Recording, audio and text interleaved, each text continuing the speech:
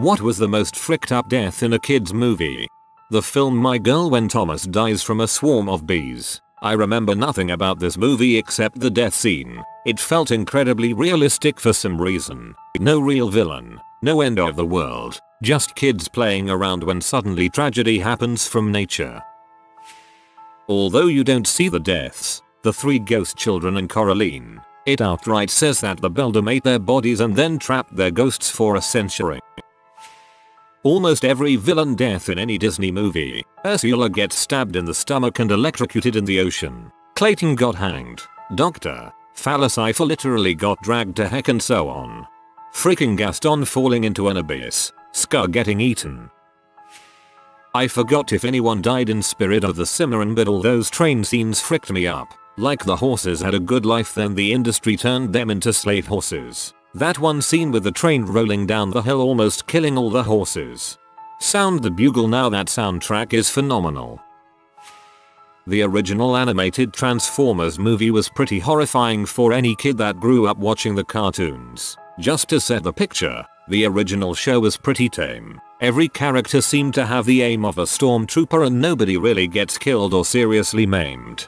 Basically, the Decepticons would hatch some nefarious plan. The Autobots would roll in and save the day, and then they would go their separate ways until the next episode. I don't ever recall anyone dying or even being seriously injured. Fast forward to the movie, it was a bloodbath. Main characters were dying left and right. The movie literally starts with most of the first generation Autobots getting slaughtered. Some highlights. Prowl, my favorite Autobots, gets shot in the chest. Smoke pours out of his mouth and his eyes glow red before he drops dead. Ironhide gets mortally wounded and tries to crawl away before Megatron murders him executioner style by standing over him and blasting him in the face. There's a huge battle and they show the aftermath with the carcasses of beloved characters lying everywhere. Optimus Prime also gets mortally wounded and gives a speech on his deathbed before ripping the Allspark out of his chest and dying. The Decepticons stage a mutiny and throw Megatron and his most loyal supporters out into the cold vacuum of space to die. A la Guardians of the Galaxy Vol 2.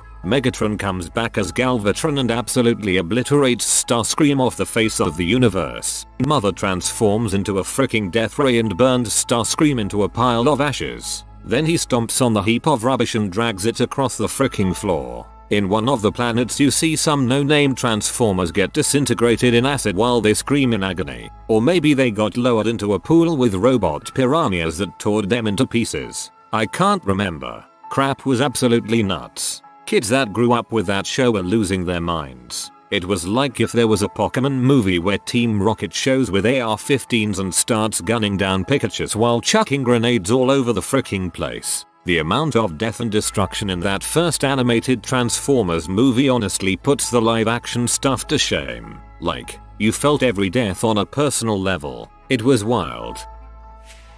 In Beauty and the Beast, one of the villagers is eaten alive by some of the sentient furniture. They don't show him fleeing the castle later, and the villagers aren't really named, so it's not clear if he's ever shown again after that. This kept me up at night as a 20-something.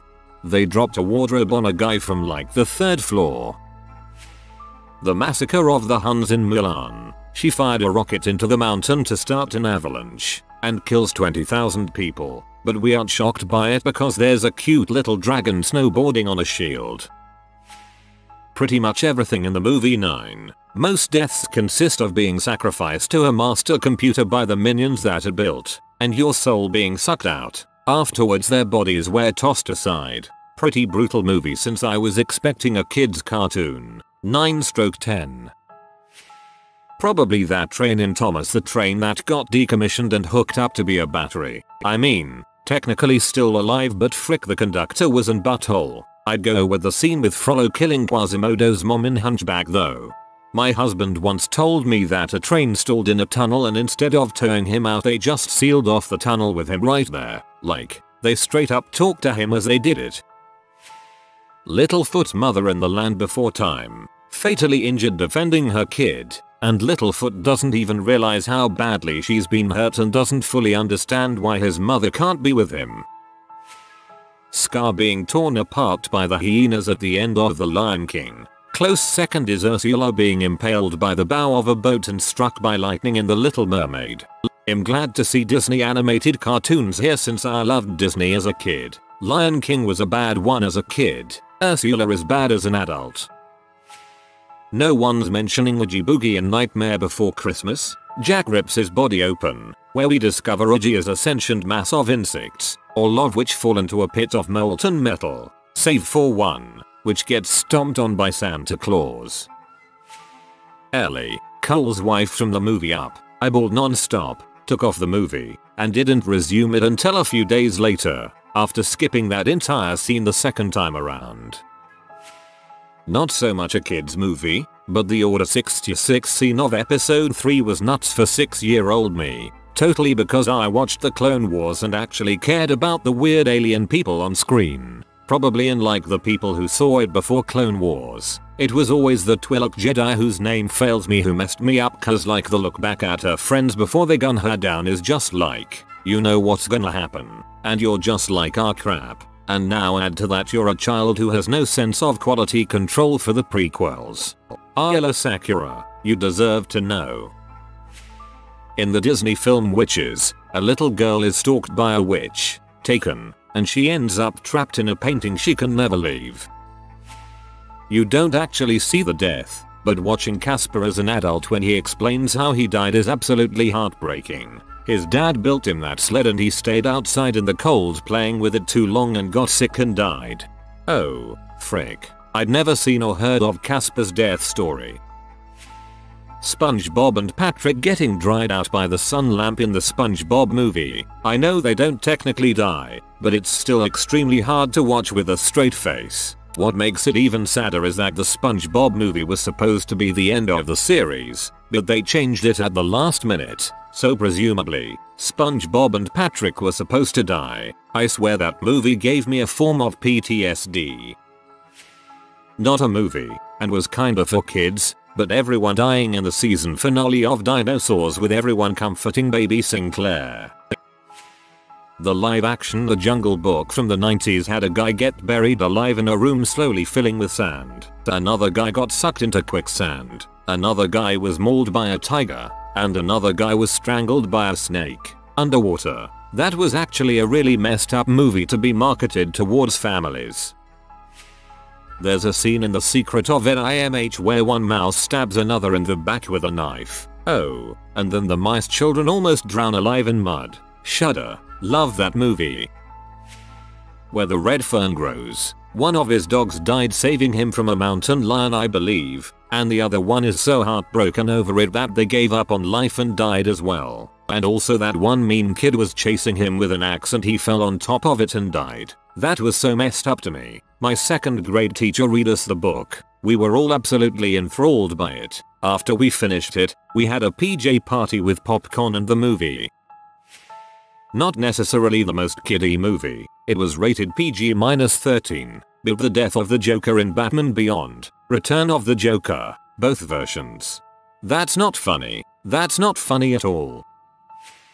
Spoilers-ish. Avatar, The Last Airbender. Jet takes a blow to the noggin and lies to Katara that he's okay, and Toph breaks the news that he's lying. Jet dies, presumably, as his last scene was tragic. Lots of tears, and Jet never appeared on the show again. They made a parody of it during the Ember Island Players episode and all the gang looks confused by Jet's onstage death. So it could mean that they didn't realize Jet actually died from the blow he took, or it's just a plot hole, or they were acting to act Jet's dramatic and badly acted death. Also Legend of Korra, the first villain, Amon, ends up getting caught up in a murder-suicide when he and his brother flee from Republic City. When I first saw it, I was in high school and my first thought was, did they just commit suicide on a kids show?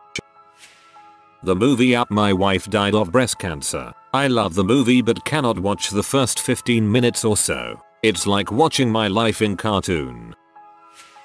The shoe in Who Framed Roger Rabbit. I will never forget the muffled screams and him looking back at Doom with the "why are you doing this" eyes. Stoic in How to Train Your Dragon 2. Spoilers. Not only did he die, but they waited until you had formed an emotional attachment to his character, right after he was reunited with his wife after 20 years, and they had the freaking protagonist's dragon kill him. His own son's dragon killed him, and it wasn't your typical Disney move of kill off the parents so the kid has nothing to lose, then send him on an adventure. This happened at the very end, right when things were looking up for him.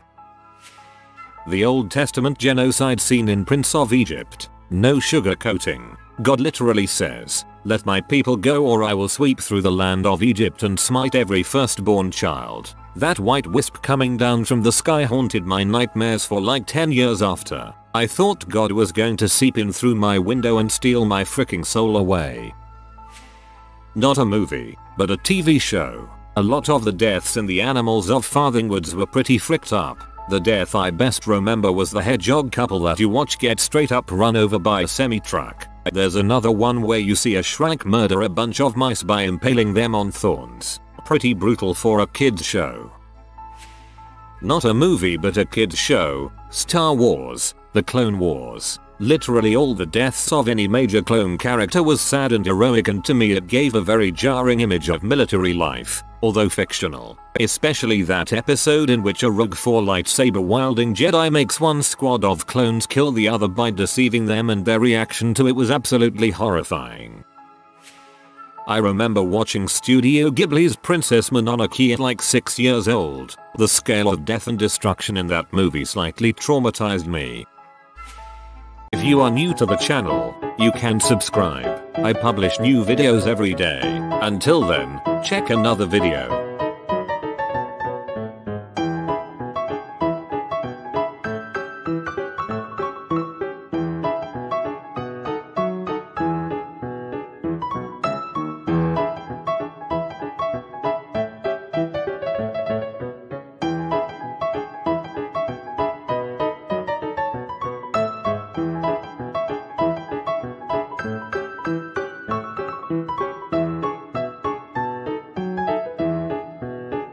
Bye for now.